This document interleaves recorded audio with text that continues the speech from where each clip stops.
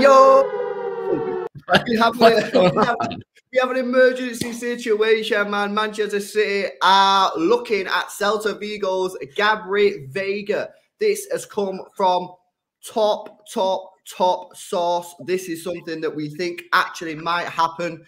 We'll get into who is he, what teams he play for, positions he play for, costs, all that kind of stuff in a few minutes' time, man. But this is a madness. Guys, make sure you drop a like on the stream, innit? We've got over 250 people in the stream right now. Let's get those likes past 200. Hit that thumbs up button, man, if you've not done so already. As always, make sure you guys have subscribed to the channel as well. If you are new, make sure you hit that notification bell And if you want to help support the channel grow, you can become a YouTube channel member, just like Nick Cooper has done. Big up, Nick. Thank you very much for helping support the channel, mate. The link is in the description, the pinned comment, and sometimes there's a join button below the video.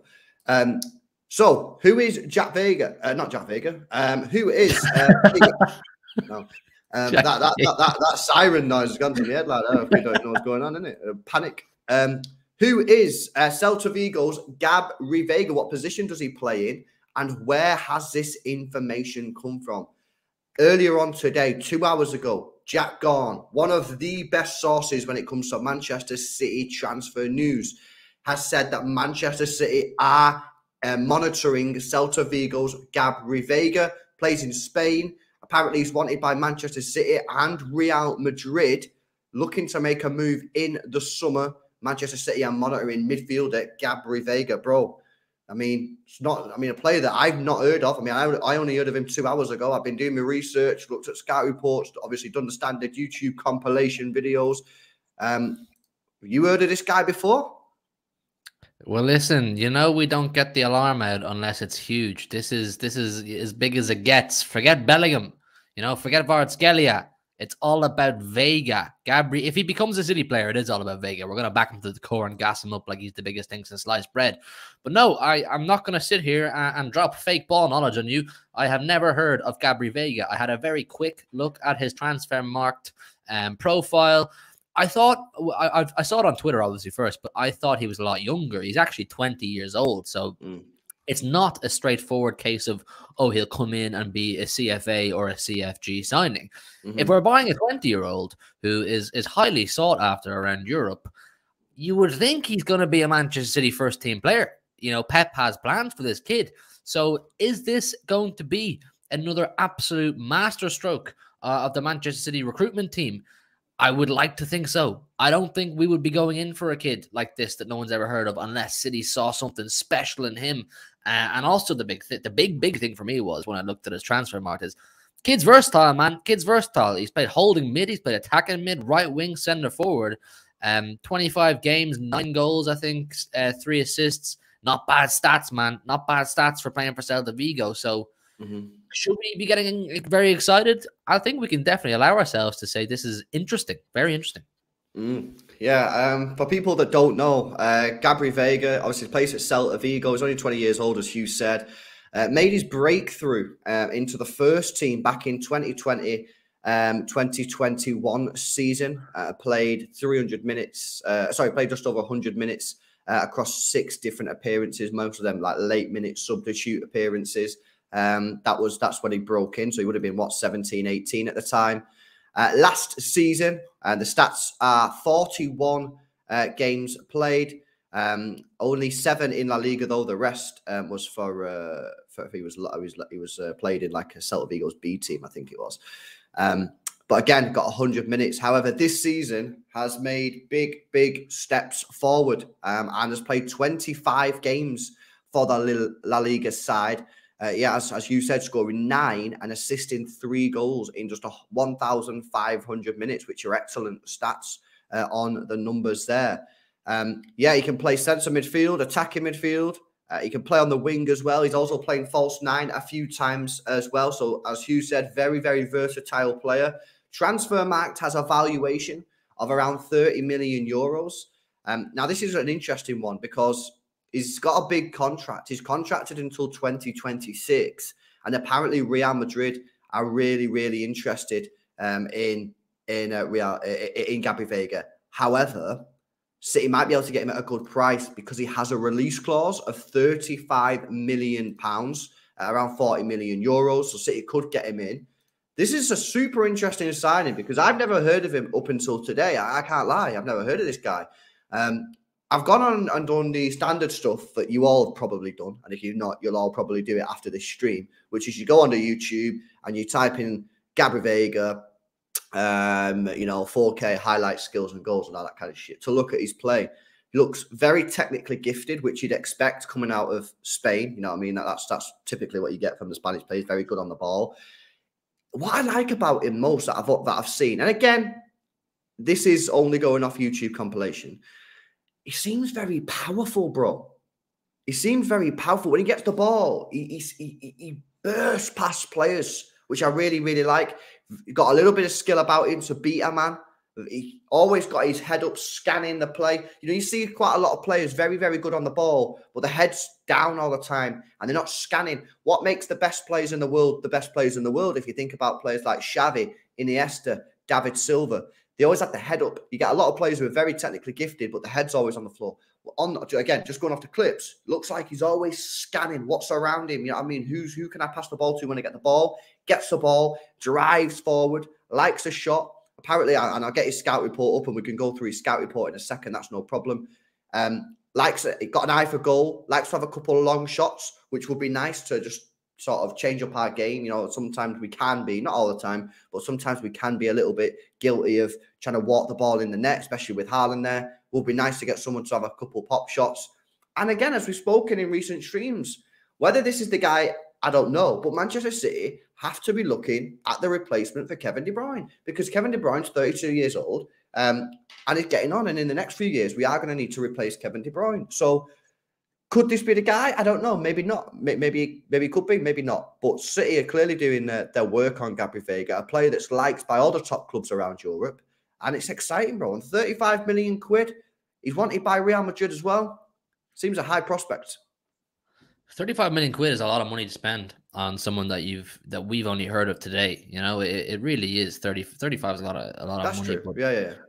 But you have to take into account all the context of the situation. And I'm mainly taking my excitement from the fact that Real Madrid want them. Real Madrid would have played against this guy a good few times. They'd know what he's about. And Real Madrid kind of have the pick of Spain. If they want one of the top players around the rest of the country, they can kind of have him. So if Real Madrid are interested in Gabri Veiga, there must be some substance to this guy. And you know what? When you look at a lot of the players we brought in over the years, that the reality is we hadn't really properly heard of. You may have heard their name thrown around, but you don't know much about them. Kevin De Bruyne is an example. Like, were we all Kevin De Bruyne geniuses when he was at Wolfsburg? No, we absolutely weren't. You had Paul Merson saying, what are they spending 50 million on this guy for? He's a Chelsea reject. And all of a sudden he comes in and now we all know Kevin De Bruyne. There's nobody who doesn't know Kevin De Bruyne. So I'm not saying for 1 second this kid is the next KDB, but I'm a big fan of City's recruitment team and the scouting we've done over the years, particularly since Pep Guardiola's arrived. We seem to be great at bringing in players who are big prospects, and plenty of them go on to be successful, whether it's at City or not. So, like I said, I'm not going to sit here and say I know a huge amount about this kid, but there's definitely stuff to be excited about. Yeah, sure. I want to get a scouting report up. Actually, I think I've found a couple here that we can go through and really try and find out what this guy's strengths are. And really where City could utilise them. We've been linked with a lot of midfielders over the last months, and it's probably going to continue, because if you look at the Gundogan thing, you know, I'm pretty sure everyone in this stream, in the chat, you and myself, right now probably think that Gundogan's leaving because he's still not signed a contract. If Bernardo Silva gets the bid in, he'll be gone as well. It leaves us with actually just one midfielder in Kevin De Bruyne, right? So, and obviously you got Peroni there as well, but we're not still fully sure of what exactly is going to happen with Peroni right now.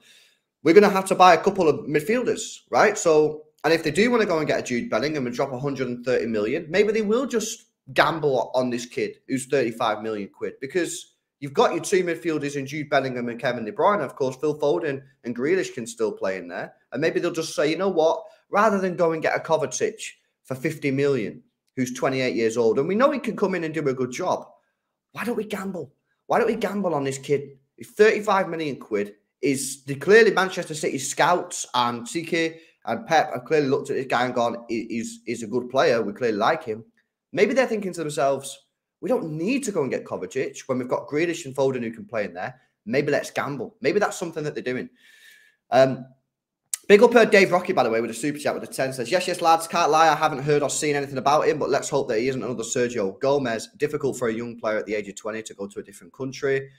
Yeah, I mean, you're in the same boat as us. I mean, unless you've seen Veiga play, maybe against Real Madrid, Barcelona, or you just randomly watch Celta Vigo games, I would be very surprised if there's anyone in this stream who has actually watched Gabri Veiga, because I mean, why would you have watched Gabri Veiga? You know, as I say, unless you've watched Celta Vigo versus Real Madrid, Barcelona, or unless you're a Celta Vigo fan, I mean, I don't know why you'd be watching Celta Vigo. So most of the people in the stream are probably in the same boat. So that's why I've got the scouting report up here now, so I can go through some of the stuff and see exactly what they're saying about Veiga. I'm not going to go through it all. I'll put the full scouting report in the description of the video. So if you guys want to read the full thing, because it is quite long, so I'm just going to pick out the bits that I think are worth going through. But I've just updated the description. If you guys actually want to see the full scout report, just click the link in the description. You can go over to the scouting app. But here we go. I'm just going to go read through a little bit of stuff here. And Hugh, if you want to interrupt me about anything that's safe when I'm going through this, just fire in, yeah? So it says this. It says, Gabri Veiga has emerged this season as Brais Mendes's natural successor and is completing an outstanding campaign. His numbers at the time of writing were 6 goals and 2 assists. And of course, we know that now this season it's actually a bit better than that. I think it was 9 and 3. So he's actually improved on that. And above all, his high impact on Celta Vigo's game has made him earn the tag of a future promise, catching popularity and interest of many clubs. Gabri Veiga is the kind of midfielder that can make the difference in the last meters, gifted with huge quality, vision, personality, and elevated work rate. But what is most impressive about his breakthrough season is his incredible capacity towards the opposite goal. He is having a notorious positive effectiveness for his young age and inexperience in professional football, asserting his good striking ability. In fact, he's one of the midfielders who tries more shots per 90 minutes, reflecting that he trusts his own shooting abilities, even from long distances. And this is something that I've not read this scouting report. I read a different one before. And that scouting report also said that he likes a shot. If you go and look at his YouTube compilation highlights, he likes to have a shot. And typically his shots are actually pretty good. You know, I mean, it's on highlights, so obviously I'm not going to show him blazing one into Rose Ed, right? But I like the way he strikes the ball. It also says a remarkable aspect of his game is his tendency to always look forward in and off the ball. Again, this is something that I spotted separate to this scouting report when I was watching it. If you watch the clips of him, he's always scanning. Where he was receiving the ball, just before he received the ball, he does what, like, not comparing to Messi, but Messi did it, Xavi did it, Iniesta did it, Silva did it. The top players, these great midfield players and attacking players, they're always scanning what's around them. So when they receive the ball, they know how to pass the ball, or who to pass the ball to straight away. He said it always looks vertically when he receives the ball, looking to advance either with powerful carries. Again, I didn't read the scout report, man. This is a different scout report than the one I read before, and this is saying the exact same thing that I saw on the YouTube compilation. He carries the ball forward, looking progressively for passing lanes. He has great vision and quality to filter the last pass, triggering potential one-on-one situations against the goalkeeper or find forwards between the lines, as well as a huge stride that allows him to take on rivals trying to enter their opponent's penalty area. Again, this scouting report seems to be exactly what I seen on the highlights, man. When he gets the ball, bro, you need to watch these highlights, man. I'm saying this to everyone in the chat. The way he gets the ball and moves the ball forward, it's kind of like Yaya Toure-esque, but with a lower center of gravity and a bit more acceleration. Obviously, Yaya was like a steam train when he got going, but it just seems like when he gets the ball and powers forward, man, he's got this real sort of strength about him. And it seems like no one can knock him off the ball. I'm not going to go through the rest of the scout report because I want you to go and read it for yourself. And there is a lot there. And I'll just read the fucking article to you. But yeah, I mean, from what I've seen off the scout report, what I've seen off the clips, certainly looks like an interesting player. And whilst I get what you're saying a minute ago, Hugh, about the fee, 35 million quid these days. I mean, look at Alvarez. What's that, 20 million? Look how he is. Perone, 10 million. He looks like he could potentially work into something. I think we're moving into a transfer market where you kind of have to take these gambles. Otherwise, you're paying 60, 70, 80 million pounds for average players nowadays. I think you're paying 35 million pounds to beat Real Madrid to the player. I think that's what it is. If Real Madrid weren't interested, you could probably get this player for 10, 15 million pounds. That's the reality. Dennis in the chat makes an interesting point. I don't know how true or false it is. Maybe you could look into it. Apparently, he is the La Liga Player of the Month. I don't know if it's right now or if it's last month, but apparently he's won a La Liga Player of the Month. And listen, based off your scouting report, he sounds to me like he's a very commanding midfielder for his age as well. He's very commanding, and it sounds like he's one of the possibly the leaders of his dressing room at Celta Vigo. Please don't take anything I'm saying as gospel, people. I'm genuinely just basing my assumptions off the scouting report. But from what the report says, he sounds like he's one of the leaders and that he's one of the chief chance creators. He's one of the drivers of the team, if you like. And something I've always been very keen on With Manchester City is goals from midfield. I like midfielders to chip in with goals, and if this guy has an eye for goal and an enthusiasm to pull the trigger when he feels he can and he backs himself, sounds good, man. He sounds like a player I would be interested in, and I think you're spot on. You're not going to get any of these hidden gems unless you take the risk, unless you take the gamble and you pay the money. Works out. We're sitting there with a Kevin De Bruyne type player going, wow, we paid 35 million for Gabri Veiga. Unbelievable. Or else we could be sitting here going, oh shit, we paid 35 million for this guy. That was a waste of cash. But you don't get to know until you take the punt. And it would be annoying. It would be really annoying now if Madrid went to get him and he slams it in the Liga next season for Real Madrid or in the Champions League. We'd be saying, fuck, we should have spent 35 million. Yeah, no, it's true. By the way, just to confirm, that information is correct. He did actually, I've just checked it. I fact checked this information. He did get La Liga Player of the Month for February. So, I mean, he must have done pretty good this month. And that's in a league. That's in a league with the likes of Vinicius, Pedri, Gavi, Benzema, all these players he's in the same league with, and he got Player of the Month. He must have had a smashing month in February. I want to see that month. You know what? We may start doing Celta Vigo watch-alongs. Yeah, man. It's look, it's certainly an interesting one, this, and of course, people who've come into the stream late asking where this source has come from. It's come from Jack Gorn. Very, very good source when it comes to Manchester City transfer news and transfer rumours. So he doesn't say City have made a bid. It doesn't say City are close. It just says City are monitoring Gabri Veiga, but he doesn't normally put shit out unless he's heard something interesting. As well, again, a little bit more sketchy on this, but apparently Sam Lee, in a recent podcast, said Manchester City are looking at, apparently, quote this, but I don't know if it's true, a random Spanish midfielder. I mean, this is how more random do you get? If a guy plays for Celta Vigo, he's 20 years old, no one's ever heard of him, right? So maybe I don't know if that's been confirmed, if Sam Lee's talking about the same player, but he's apparently made reference to a Spanish midfielder that City are interested in. Jack Gorn coming out with it today that Gabri Veiga is on the list. When Jack Gorn speaks, you listen, people. You listen. And he's coming out. Yeah, it's true, isn't it? You know what I mean? You listen to certain journalists, others, you know what I mean? You kind of like, all right, yeah, we'll see what happens. When Jack Gorn speaks, we listen. Like I say, he's not said City are going to make a bid. He's not said City have got this guy in a bag. Nothing like that. He's just said City are monitoring the deal. And yeah, and there's a release clause of 35 million quid. So we'll have to wait and see what happens on this one. I'm going to do some more research on this guy, to be honest with you, because for me, I think he's a player that I would really, really like to watch more of, because based on the highlights that I've seen, looks really, really good. But yeah, man, he certainly looks interested. And of course, City are going down this route now of a bit of a blend. Of course, they bought Grealish for big cash. They got Haaland. The fee wasn't big cash, but I'm pretty sure with agents' fees and the wages that he's on, still big cash. But they also want to blend it with these Perone players, Alvarez, and maybe Gabri Veiga is the next one that they're looking at.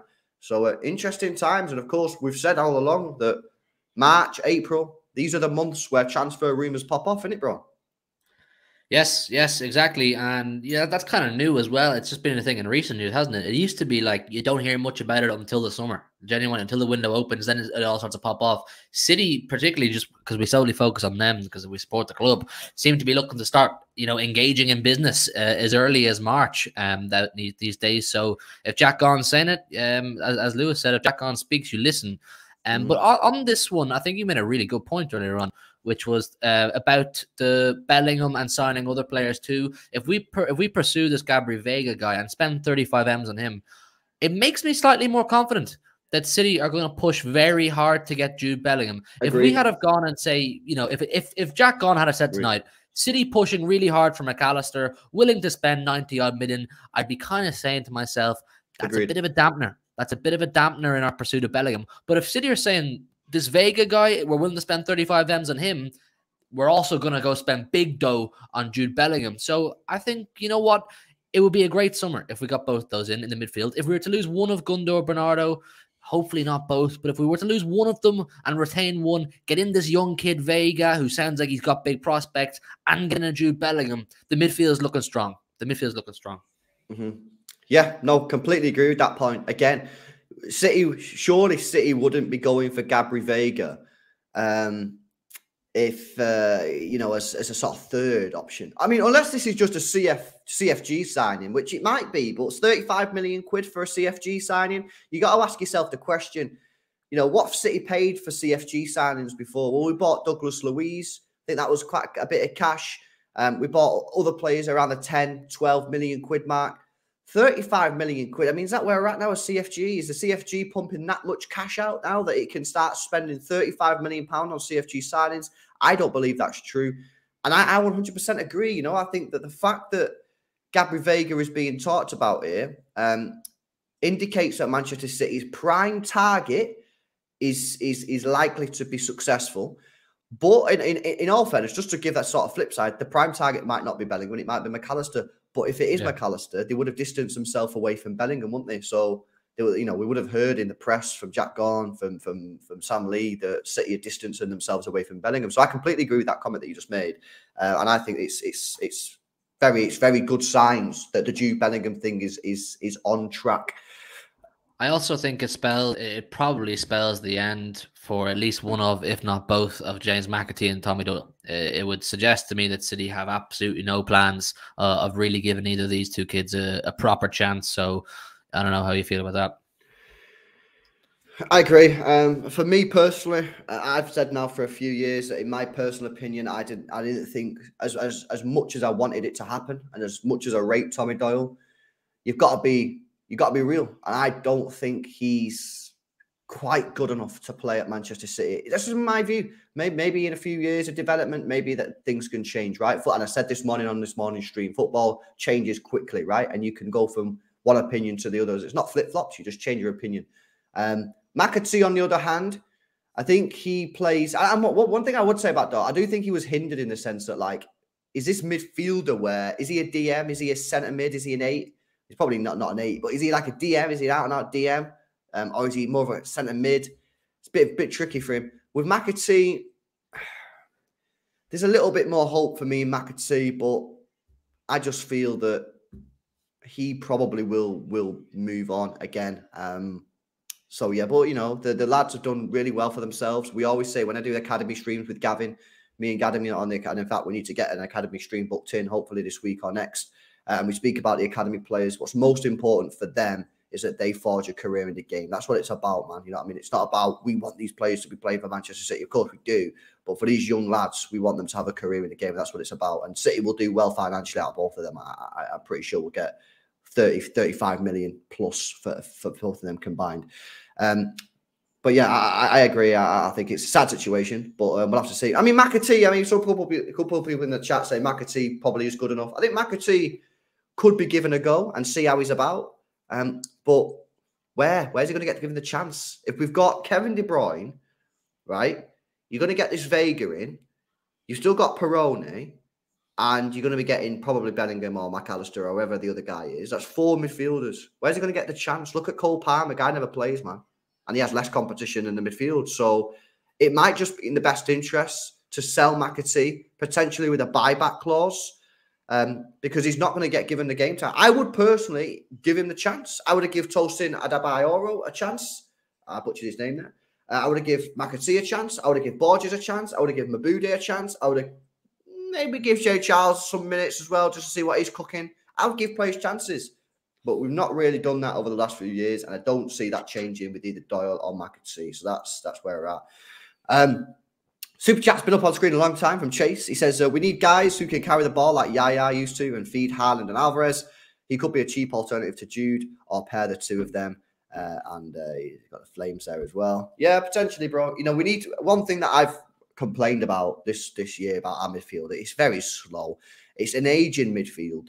And even our youngest midfielder there, Bernardo Silva, is not the fastest of guys, right? So we need to inject a little bit of life. You know what I mean? We need to get the shock things out. You know what I'm thinking when a patient's fucking about to, about to die off. Yeah, you need to put the fucking shockers on our midfield and go boom like that. You know what I mean? And get rid of the 30-year-olds who, or not necessarily get rid of them. That sounds a bit disrespectful, but maybe get rid of one of them and bring in a younger midfielder with a little bit of energy, a little bit of pace, just to give us a little bit more life in that midfield. And I think that's what City are looking to do. And it's possible it's highly possible that we will lose both Gundogan and Bernardo Silva. Not something necessarily that I want to see happen, I must add. Gundogan's one of my favourite City players. I love Gundogan and I like Bernardo Silva. But it's likely at this moment in time that they're both looking to leave. And if they do leave, I do think the way to go potentially might be to go for some youth players. But we've also got to look at our team and go, Haaland's young, Foden's young, Alvarez is young, Jude Bellingham's young, if we get him. There's Veiga's young. You know, we've got a very young team. So you got to just be careful with that. I mean, I know you got Kevin De Bruyne, Mahrez and that in there, yeah, but you have to be careful. You need some experience when you go for those title races. That's why I said in our Kyle Walker video the other day, go watch that, people, if you haven't done so already. It's a very good conversation. I said that City should be careful with getting rid of players like Kyle Walker too quickly, or all of them at once, if you like, because you do need the experience. You do need to carry over that winner's DNA as much as possible when you are refreshing your team. You know, it needs to be a balance of refreshing and retaining, the two big oars to have success. Refresh and retain, if you ask me. But yeah, they definitely need. I think you're spot on in the midfield. Absolutely. If we don't want an entire collapse in performances the way Liverpool have this season, the midfield needs to be refreshed, and it needs to be refreshed this summer, or else next season we could slow down massively. And if we thought the inconsistencies in performances were bad this season, they could be a lot worse next season. So Bellingham, yes, absolutely spot on. He could be a guy that he will be, if he comes in, a guy that will come in and add straight away, I would think, at least a decent impact. Veiga sounds like a good prospect, and who knows, maybe a McAllister or I don't know, Mount or someone, Madison. The thing is as well, bro, you only have to look. You only have to look towards Liverpool and look at their midfield and look what they've allowed to happen at Anfield. They've mistreated their midfield. They've let that midfield rot over the last few years through lack of investment into the midfield. And now look at the state of it. It's fucking horrible. You know what I mean? It's disgusting. They got players like Fabinho, who's now shit. Henderson, who's old. Harvey Elliott, I think, playing there. He's not the best. You know what I mean? Like, you got to keep improving that midfield, man. You got to keep investing. You cannot allow at this football club what happened to Liverpool, because if that midfield stops working, the whole foundation of our football stops, because everything runs through that midfield. Defensive transitions, midfield. Attacking transitions, midfield. Dominating possession, midfield. It's all midfield. If we let it rot, which I'm sure we won't do, because we're a better run club than Liverpool, we have more money to spend than them as well, then we should be fine. But got to make sure that you keep investing in the midfield. Big up Lorenzo. He says he wants us to invest in a midfielder, but he wants us to go for McAllister. He says McAllister is a proven Prem player. Let's go get him. Says Lorenzo. I mean, there's a lot of people who agree. A lot of people want McAllister, bro. A lot of people want McAllister. And I don't mind McAllister. I just don't know if I back the transfer fee. I don't know. And maybe there's a little bit of English bias there for me. I don't know. But towards Jude Bellingham, not McAllister. But yeah, you know, he's a great player. He really is. I mean, don't get an Argentina's team if you're not good, didn't it? So. No, I like McAllister, man. I think McAllister's a good player, but we did a stream on him last week, and I said the figures that would be required probably to get McAllister don't appeal to me. They don't appeal to me, especially while we're in pursuit of Jude Bellingham. I think the idea of getting Bellingham and McAllister in the same summer is probably unrealistic. But if we were to fail in our pursuit of Bellingham, I would definitely turn my attention to McAllister and be much more open to it. But Bellingham is priority number one. But you're right. You're right overall. City have been experts in refreshing before disaster strikes. You know, when you look at the transfers we've done over the years, you know, we brought in Rodri when Fernandinho was still primed and peaking. And he played as an understudy, and now look at him. We've done it with other players too. You bring players in who are ready in a year or two's time, or 6 months' time, when things are about to collapse, so the collapse doesn't affect the performances and your chance of winning silverware. So this is it. This is it. This is refreshing before genuine disaster strikes. We don't want to go into a season that Liverpool have just had. And by making that point, you've pissed off quite a few Liverpool fans in the chat, bro. What? Yeah, I've seen some Liverpool fans saying, "Are you joking? Man City better club than Liverpool?" Man City are not a better run club than Liverpool, are we not? A club that's let their midfield completely rot. Bro, I'm with you. I'm with you, but the what possible Liverpool fans are saying that Liverpool are a better run than Manchester City? I mean, they've completely allowed their midfield to just absolutely die. is what they've done. And, you know, how can they possibly say that? I mean, I thought that wasn't controversial. Fucking hell, most Liverpool fans agree that the midfield's shit and that they should have signed someone 5 years ago. They signed one midfielder, I think, in the last 5 years, Keita. It's Queen Katie in the chat. Queen Katie's giving the smoke, and the City Xtra Army are giving it back to her, so you don't need to worry about it too much. Rise up, City Xtra Army, innit? Defend our names. Yo, big up, people. Gabri Veiga, Manchester City are looking at him. It's come from a top source, Jack Gorn. If he speaks, you listen. Not saying it's going to happen. He's just saying City are looking at him, and it's something that City are clearly seriously considering doing. He has a release clause of 35 million quid, so we'll have to keep our eye on that one. It sounds like something that might actually happen, and it could be quite interesting. Big up to Nick Cooper, Dave Rocky, Chase, and Lorenzo for his chats and membership. Appreciate that. We've got a YouTube short coming out a little bit later on. It's a pretty interesting one as well. It's keep, bench, and sell. And Hugh quizzes Jordan, so keep your eye out for that one. Make sure you join us again for tomorrow for some more streams. And guys, have a great night, man. Peace out. See you later.